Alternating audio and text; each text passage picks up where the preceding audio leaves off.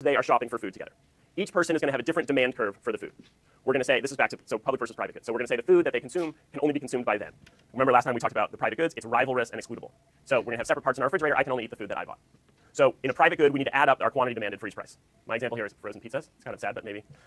So at a high price, there's 3 roommates. One has a higher demand. He's going to go for like the nicer pizzas. The medium demand roommate is in the middle, and the lower demand roommate. The high demand roommate would buy some of the higher priced pizzas. The lower demand roommate is only going to go for the lower priced pizzas. So we'll have 3 different demand curves for frozen pizza that we'll need to add up to figure out how much pizza to buy.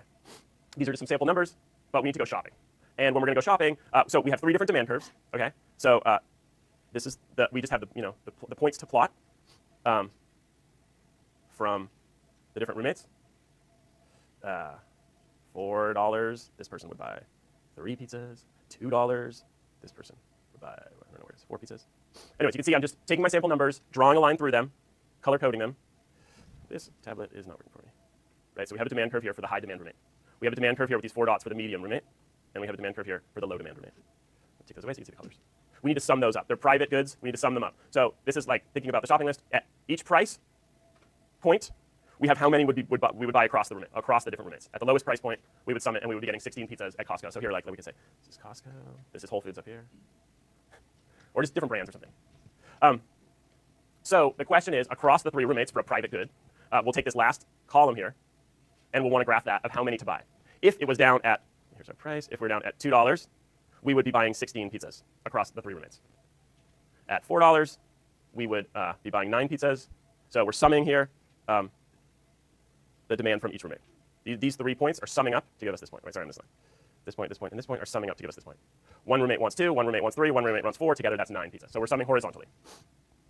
Let's do the other thing. The roommates are going to shop for something that they're going to share. It's non-rival and non-exclusive. If you remember the categories from last time, we're talking about public goods. My use doesn't decrease your use. It's non-rival, non-exclusive. I can't stop you from using it.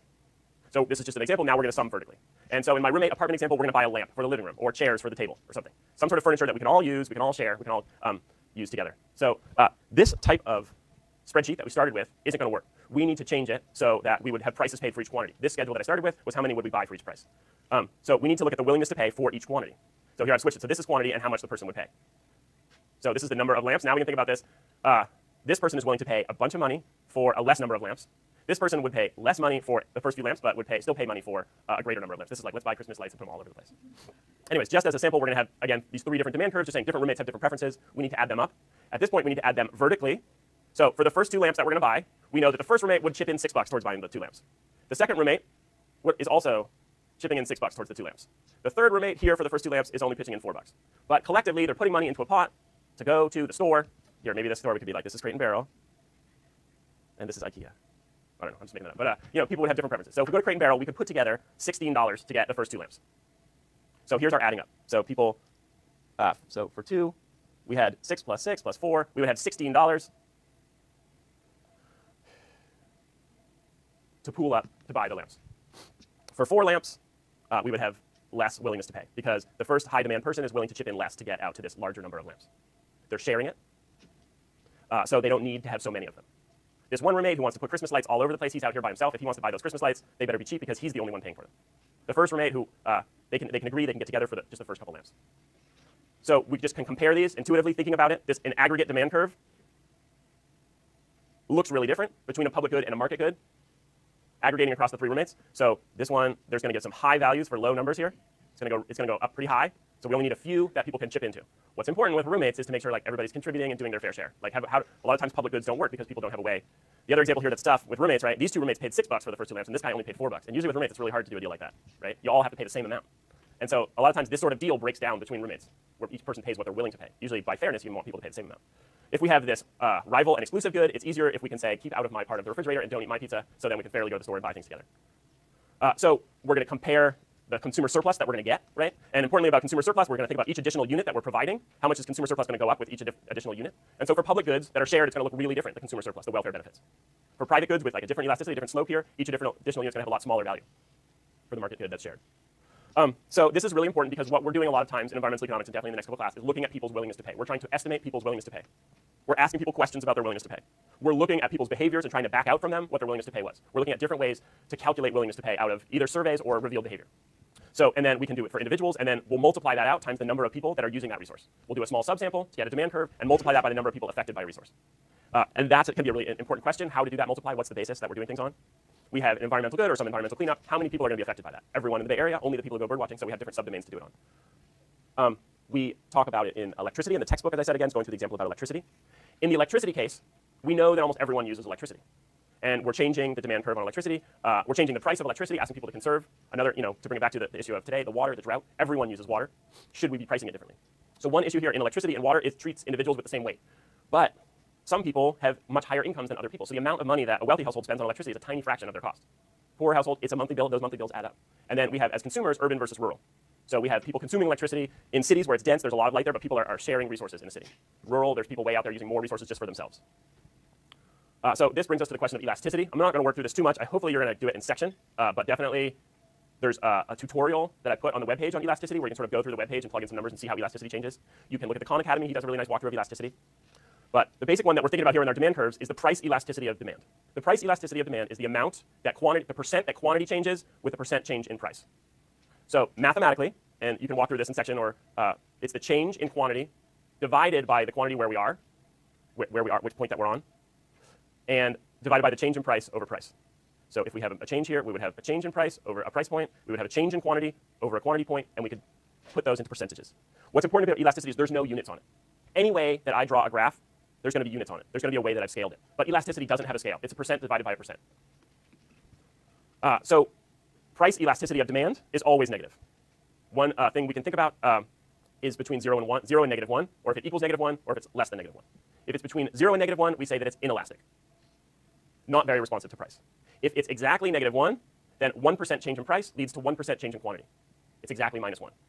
If it's elastic, if you have a big change in price, it's greater than minus 1, then a 1% change in price will lead to more than a 1% change in quantity. So just remember, it's not equal to the slope. It matters where you are on a slope because it's normalized by these quantities. The first term of this is the slope. The second term is normalizing it by where you are on the slope. So you can't just think about whether it's the steepness of the curve or not. So as we go from left to right along the curve, the elasticity formula is going to change because these ratios are going to change.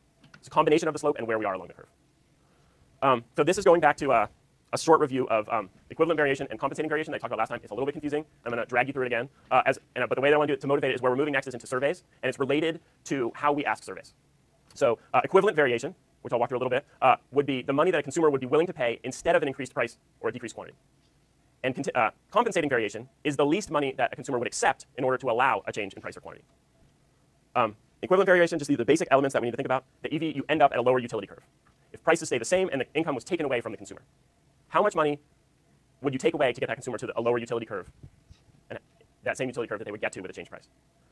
I'm not going to go too much through this. This is the same graph from last lecture, but you start at point A, prices change, and you go to point B, and then point C is with the same price ratio as in point A, but at a lower income level. And one thing to look for in the book when they explain this is that instead of quantity 1, quantity 2, here they can put the environmental good on this axis, and here they can put all other goods on this axis. So this will be a proxy for everything else that you're consuming. I don't want to get too bogged down in that. There's more interesting things to talk about. Compensating variation, just again, this is how much you would have to pay to get back to the indifference curve you were on. You start at point A, price changes, you go down to point B. What's the compensation to your income that would get you back up to the utility curve, the indifference curve that you started at? And I want you to keep these in mind without getting too bogged down in the math so that we can think about how questions are asked. So in compensating variation, the price went up, we went to a lower indifference curve. We want to find a budget constraint with the new price ratio, but a higher income that gets us to the old indifference curve. How much do you need to compensate to the consumer for a change in price? So in bullets, could be your willingness to pay to get an increase in the public good, and the EV could be willingness to pay to avoid a decrease in the public good. And this gets us back to the property rights question when we're talking about environmental. Who has the right to the environmental benefit? Who has the property right? So just in an example from the textbook where we're talking through wolves in Yellowstone. If the environmentalists start out with the right for the wolves in Yellowstone, the equivalent variation question is how much would the environmentalists be willing to accept to give up the right to have more wolves? If the ranchers have the right, and this is the way the program's actually working, how much would the environmentalists have to pay to get more wolves? So this is to accept less wolves, and this is to get more wolves. They're going to converge on the same number, but there are different ways to think about things. So here's some starting at the questions that we're going to ask. So compensating variation question, what's the most money you would be willing to pay to have more wolves in Yellowstone? The equivalent variation question is, what's the money you'd be willing to pay to keep wolves from getting killed by ranchers? So they're getting at the same thing, but we have different ways that they have accuracy in terms of economic measurement. So equivalent, just another way to ask the same question, equivalent variation, what's the least money you'd be willing to accept instead of having an increase in wolves? Like wolves are going to be capped, what money would you be willing to accept to stop it at that cap? And what's the least amount of money you'd be willing to accept to allow ranchers to keep killing wolves, related to how the questions Another example from the book is about Endangered Species Act and spotted owls and loggers in the Northwest. So the spotted owl was an endangered species that lived only in old-growth forest, and it created a whole huge thing between the federal government, who owns a lot of the lands in the Northwest that are being logged, and how their relationship was going to be to the communities that depended on the logging these national forests for their jobs. So if you protect the owl, you have less jobs for local people in the western United States, or western Northern California, Oregon, Washington. So if the environmentalists are entitled to the land, but not necessarily the land as pristine forests, they'll pay up to their equivalent variation for to leave some old growth. So this is a question of the government owns the land. The environmentalists have the right to petition and ask the government for protection of some of the land. But what's the value that we're going to say on keeping some old growth? There's an interesting one in the textbook. This is a whole other area, experimental economics. So getting a whole bunch of students in a lab and asking them. So in this experiment, they had people taste a super bitter liquid. They gave them like a little cup of a super bitter liquid. It was like not bad for you, but it tasted super bitter. So these were ways that they sort of looked at the difference between compensating variation and equivalent variation. So one is, I'll pay you if you try. You don't have to try the super bitter liquid. They let people try it. They let people repeat the game, as they do in experimental economics. If you repeat the game a few times, people learn the rules. How much could I pay you to take another sip of that? And in another version of the game, for equivalent variation, they made people drink it and could pay to not drink it. Right? So these are getting at the same thing of making prices and bidding. I mean, in this case, they probably gave people an endowment of money. So it's not actually trying to make them pay to not do something they don't want to do. Yeah? So equivalent variation is basically how much you pay to not compromise, and then the CD is how much you would take to compromise? Yep. But it sort of depends on who's got the rights to the change, how you phrase it. Yep.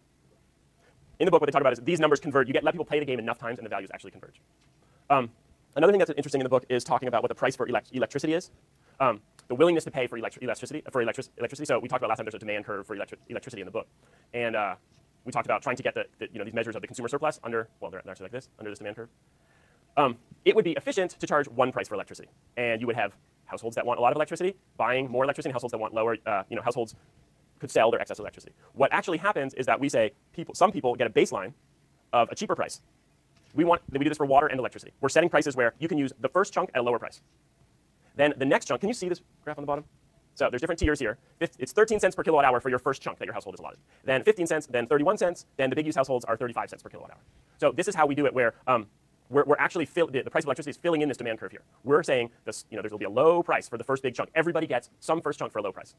Now, let's say this is like simple apartment. It's efficient. You can live under this baseline. Some way to think about this is a swimming pool, a hot tub. What are things that consume a ton of electricity? So for the people that want to have a swimming pool or a hot tub, they're going to be up here paying a bigger chunk of their demand curve. Different prices for different people.